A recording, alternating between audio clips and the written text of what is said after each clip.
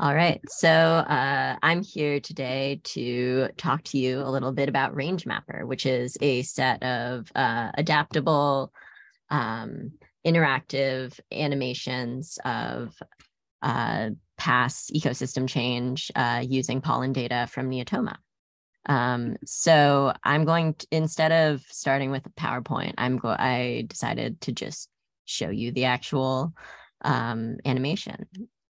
So here's RangeMapper. I'll just start it up. So RangeMapper uses pollen data from Neotoma from North America, Europe, and Oceania. I downloaded all that data from Neotoma using the R package. And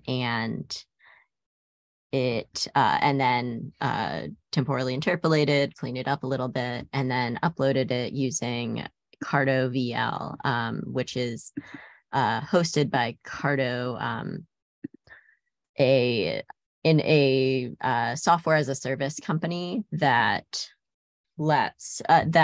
provides data handling for big data sets and also a lot of visualization tools. So yeah, so I'm just running through each of the animations, but I also invite you to, I'm going to post a list of all of the taxa right in the chat, and feel free to type in the chat if there's any particular taxa or taxa combinations you want to see, because one of the coolest parts of RangeMapper is that you can pick whichever combinations of taxa that you like, unlike previous versions of animations derived from Neotoma data, like Pollen Viewer, which many of you have probably used.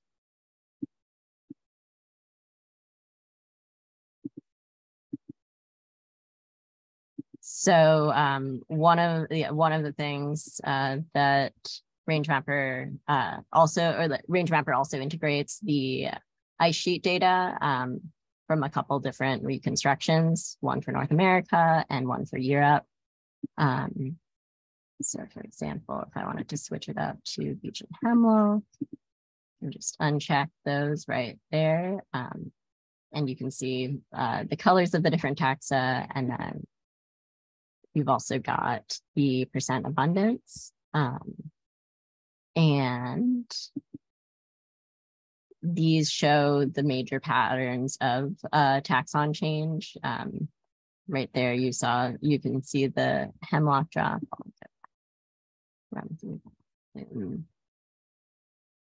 The Northeast and the Midwest. And then you also can see kind of the combination of the ice sheet data and how different taxa either track really closely as that ice goes away, or wait a while, and then you can see the spread from different population centers, for example. We can also, if we want to slow it down to check out changes in detail, you can do that. You can also speed it up. And yeah, we also have a set of videos if you don't have an internet connection and you want to show it off. And all of the workflows are available on GitHub, linked in the chat. And one of the other really cool things here is that with those workflows, you can download whatever data you want from different time periods, different regions, and different types of data. And that allows you to, that gives you a lot of power in terms of creating visualizations that are either relevant to your teaching, that are relevant to your area of research, etc. And I also wanted to note that it's not all pollen. We just as a demo, I created a visualization of presence absence data for mammals in the Midwest. So here you can see the empty circles are sites that all of the sites, the ones that haven't been passed through by the animation yet. And then you have the bigger circles, filled in circles for when the time period passes. And then afterwards, they're filled in. So you can see where you have these presence absence samples over time.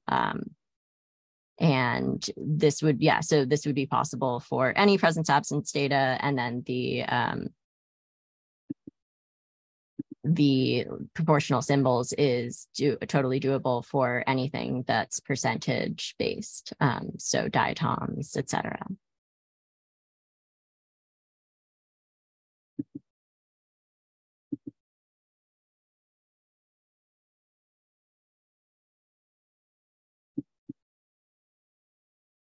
It can obviously get a little bit busy with like many of the taxa on once, but then you can just uncheck one for a couple minutes and then go back. So now I'm going to hop over to my PowerPoint.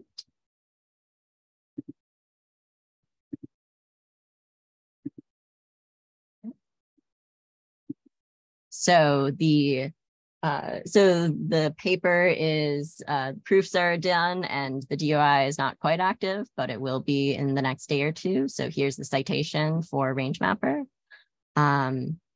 And about me, I'm a PhD student working with Jack Williams at the University of Wisconsin-Madison in the geography department. And RangeMapper is really shows off this interest of mine, kind of working at that intersection of paleoecology, big data, and interactive maps. Because with the abundance of tools, it becomes so much easier to use this data for education, and then also to do really cool things just for you to visualize data you want to research. And I'm really excited about the potential for all of that, especially with big open databases like Neotoma.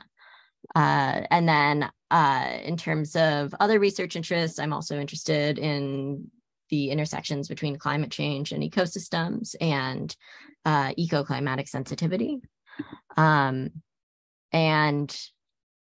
to get a little bit more into this overall RangeMapper workflow, so download the Neotoma data through the Neotoma R package using the APIs, select different taxa, and then we temporally interpolated the pollen samples to 500-year bins, and only use sites that already had calibrated radiocarbon models. And then we uploaded that data to the Carto servers.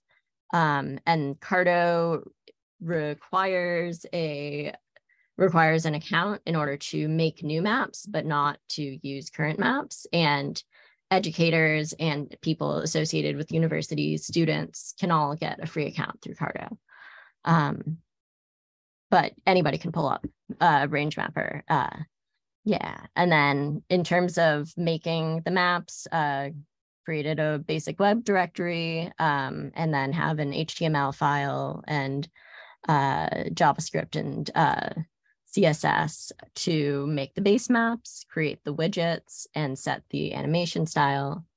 And then started out with just one continent and then integrated them all into one document. And then when the map loads, downloads the data from Carto, creates the layers, and adds them to the map.